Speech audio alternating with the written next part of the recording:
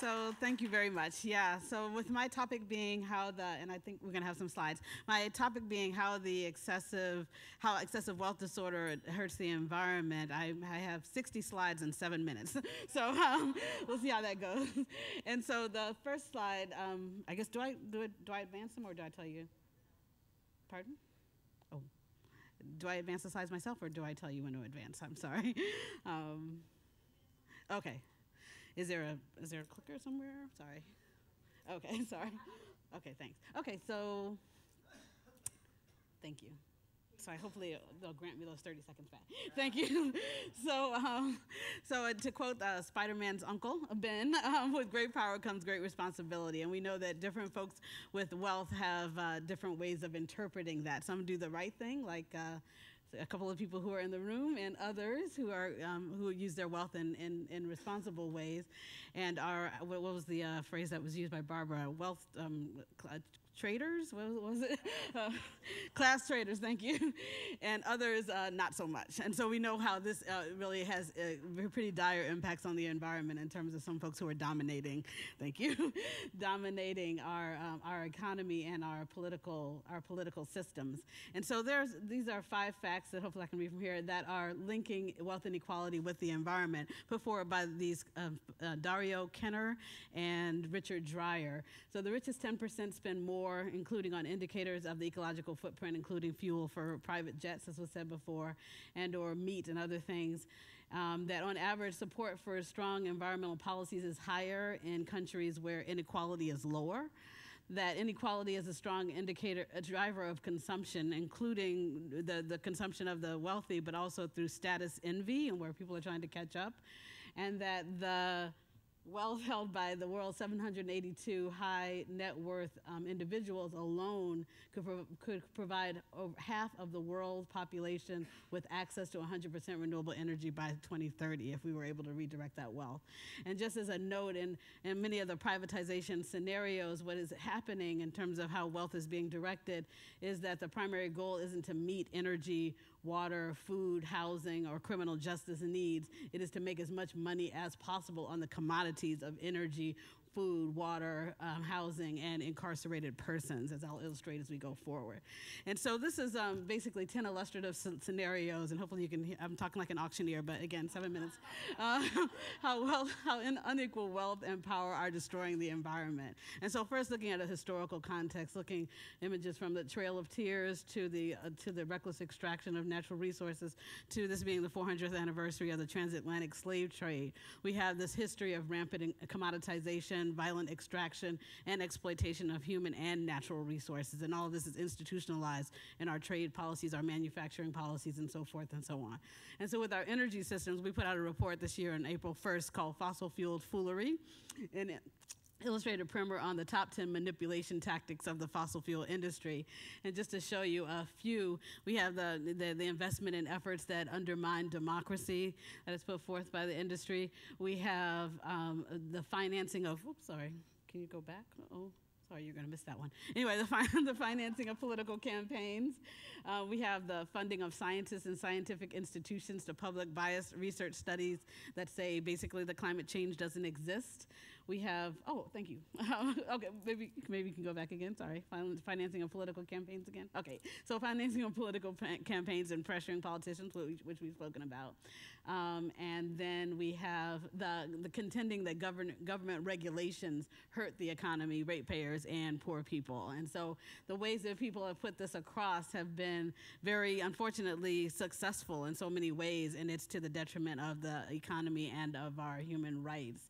Then we have denying or understating the harms that polluting facilities cause to the people and the environment. And if you can see the tagline here, first we have to convince the people that good health isn't everything.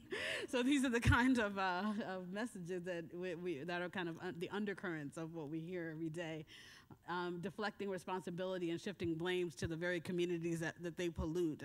I can't tell you how many times I've heard from these polluting folks like, oh, they moved here, like we were just minding our own business, and then this community member moved into our cloud of pollution. And then pacifying, co-opting, and misrepresenting communities and organizations, trying to buy folks off, trying to fool folks into supporting people, supporting this agenda and being the weapons of our own destruction. and then praising false solutions and denouncing real solutions. I never thought I'd be quoting Arnold Schwarzenegger, but I eagerly await the administration's regulations protecting pagers, fax machines, and Blockbuster, he said in response to Trump administration trying to support bringing coal back. And so all the different ways that we do that. And so just a few, energy inequality by the numbers. $6 trillion is the amount of our energy economy. $9.8 million is the average compensation for coal company CEOs. $33,840 is the average amount that workers make, and a bonus statistic there is that on average the CEO's compensation is 289 times the rate of the average worker. And another bonus is that $2 billion is the amount between 2000 and 2016 that these companies spent on anti-regulatory, anti-clean energy lobbying. $41 billion is how much African Americans spend on energy every year. 1.1% is the amount of the percentage of African Americans who are working in the energy sector, and less than 0.1% is the amount of revenue that African Americans gain from the energy sector.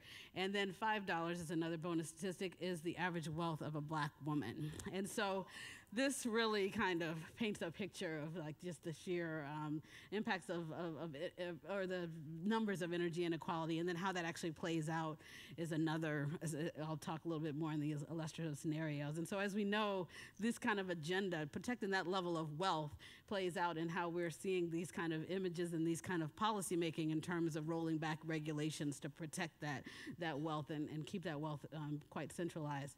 So we put out reports like Fumes Across the Fence Line that really show that communities of color, low-income communities tend to be on the front lines of the impacts of the fossil fuel industry. Cold-blooded, putting profits before people, also pointing out that 78% of African Americans live within 30 miles of a coal-fired power plant.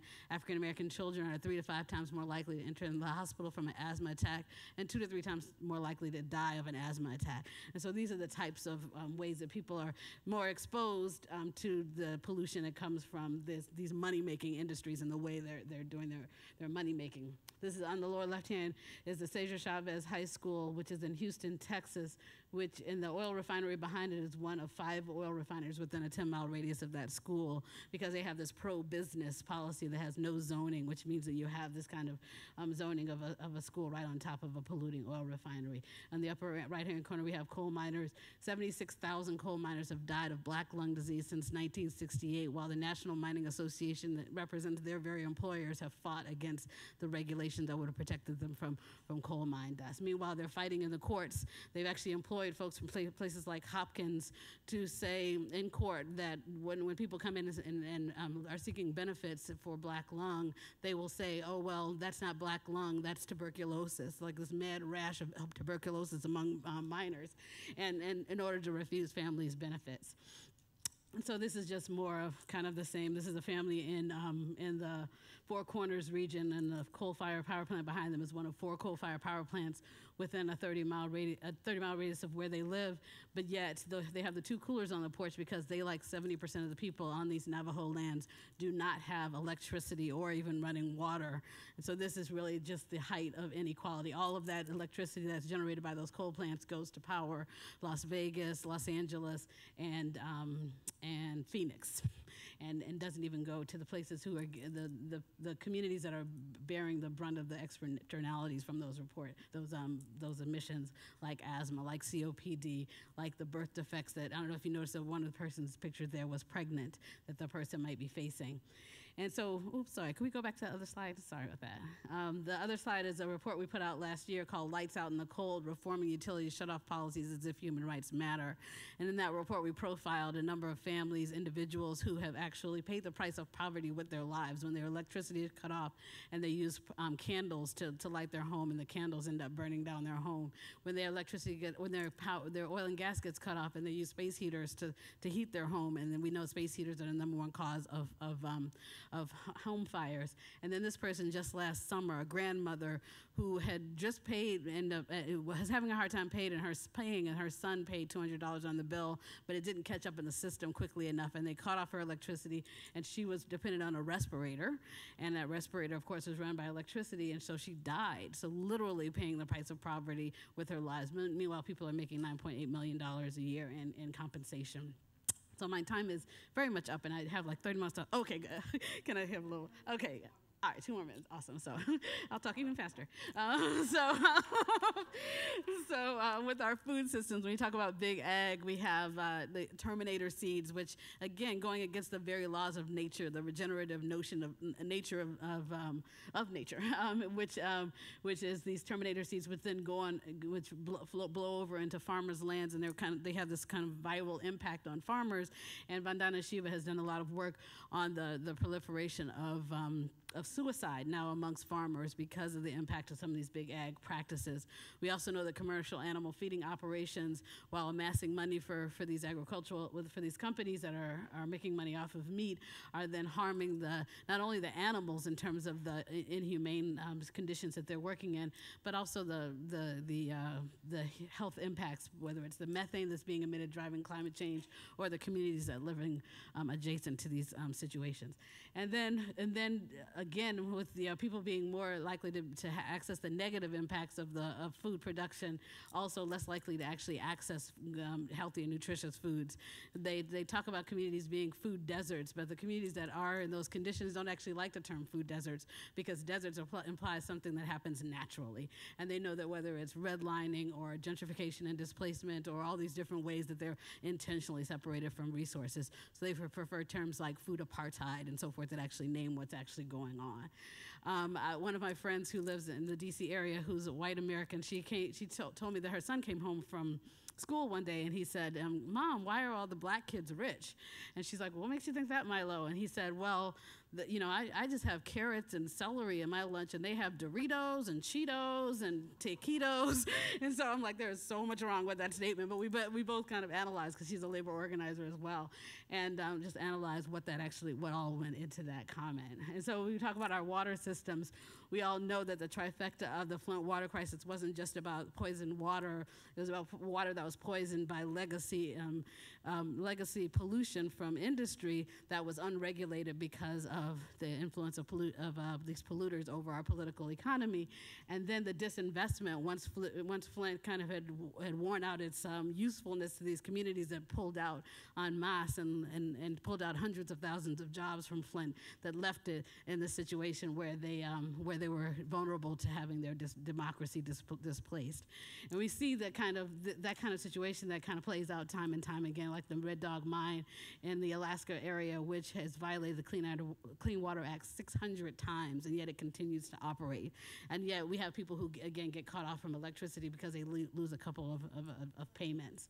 So again, I could go on and on because there's about 20 slides left, but just to wrap up, because our time is short, these are just a couple more, talking about Halliburton that actually sought an exemption from the Safe Drinking Water Act. The notion that someone can even apply for an exemption from the Safe Drinking Water Act lets us know what's wrong with our political system in and of itself. And so in the end, we talk about some of the other disparities in the ways that the companies hold sway over that are driving the climate crisis, which, again, hopefully you'll have access to this so you can see some of this yourself. But in the very last slide is, before that, this just one quote, when we talk about the U.S. being 4% of the global population, but 25% of the emissions to drive climate change, and yet we have these punitive immigration policies. And this is a quote from Warsan Shire, a Kenyan-born Somali poet. You have to understand that no one puts their children in a boat unless the water is safer than the land. So these are just 10 policy solutions that I put forward. And of course, the last one is tax the super wealthy. And that's my contact information. Thank you.